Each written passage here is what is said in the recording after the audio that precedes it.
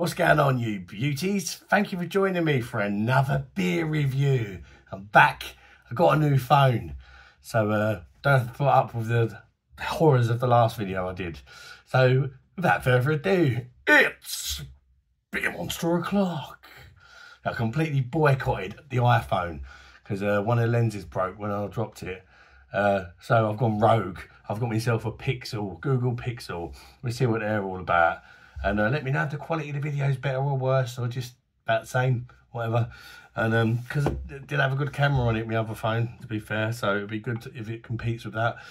Anyway, shut up and get on with a beer review.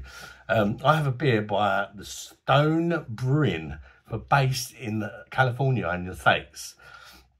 These guys have been going for a long time, since 1996. They've been brewing this particular beer since 1997, so it's like, right, you know, these boys have been going for a long time, craft beer wise, you know. And it's just called Stone IPA. There's a few things I like about this before I even try it, but of course the taste of the beer is the most important thing. But it's a pint can, a whole pint, not an American pint, a whole pint can. How cool is that? And it's 6.9% ABV. They don't care, have a pint of it. Well done.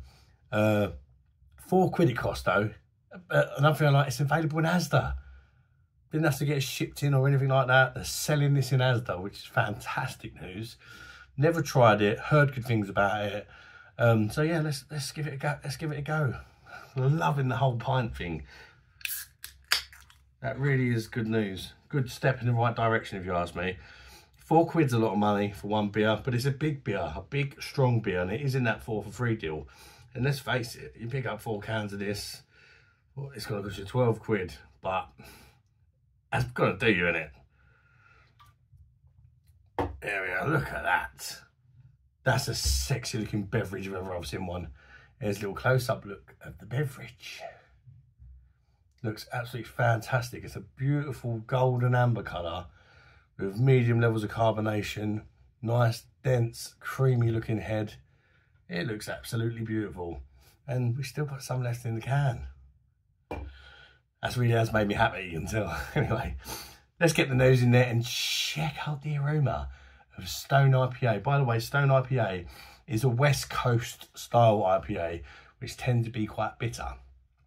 But I like them, so I'm very excited about this beer. Excuse me, my voice is going a bit. Check out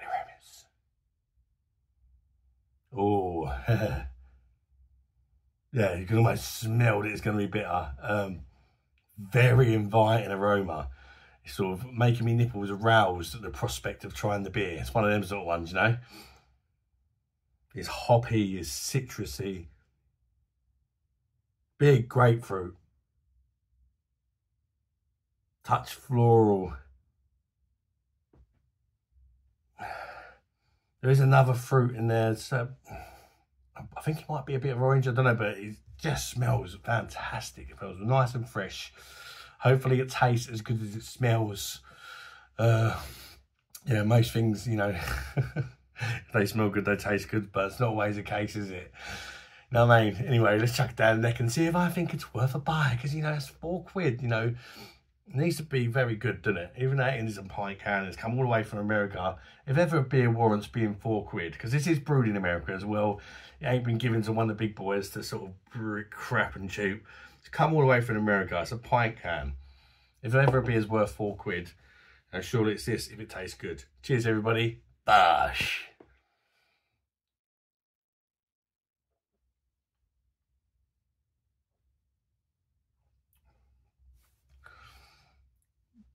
Wow. Bosh. The beer just went bosh. That's my first impressions. Whoa. Fantastic. Fantastic. This one don't mess about. It comes straight out of the gates and gives you a big bosh around the mooey and gives you this beautiful, long-lasting bitterness. This piney, this resinous, and it just coats your palate and says, hello, hello, darling. What a stunner. Yeah, this is good. This is really good. This is one of them beers that's worth the money. The Americans, they do make some fantastic craft beers. Apparently this is one of the best selling West Coast IPAs in America, and the Stone Brewery are one of the top 10 breweries as well. You know, these boys know what they're doing. It shows in this beer, it really does.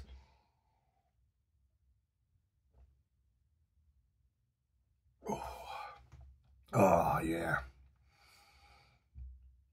I can't wipe the smile off my face. What a beautiful beer.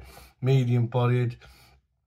The bitterness is the real star of the show, particularly the grapefruit.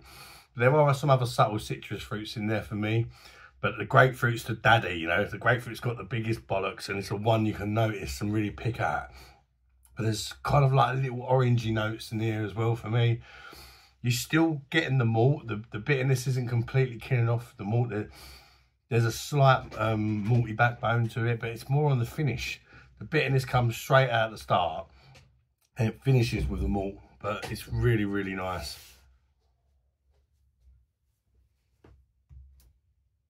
Well balanced beer. I like that the bitterness is at the start as well. You want to try a bit? Girlfriend's going to try a bit off camera. She's camera shy, but let's see what she thinks. It's very bitter, so. But you quite like bitterness, didn't you? Do you approve, or do you think it's nasty? What's your thoughts? Not for me. Not for her, but the face sort of said, I think it's a load of shit ad, but I think she's being polite. But you know, this is like, you've got to love your IPAs to enjoy this, and particularly your West Coast IPAs. Not everybody likes it. My missus says it's crap. Maybe you'll think it's crap as well. Let me know in the comments if you agree with me or my missus, if you've tried this beer, or perhaps you're currently drinking it as you're watching along with the review. Her bitterness that hits you right off the back. It dries out your mouth as well. Your mouth is as dry as a nun's naughty, but it does help push through some more flavours. Like there's a little floral hints coming through. It's just really nice. I love a bitter beer, and this has got a fantastic bitterness. It's not too much, it's just big and beautiful, a bit like me. Very nice. I don't know what else to say about it. It's just great. But I can't really taste much else to really of note. It's just well balanced. I wouldn't say simple, but it's just effective what it does. It doesn't need to have too much going on, you know. I reckon that's gonna catch up with you as well, that one.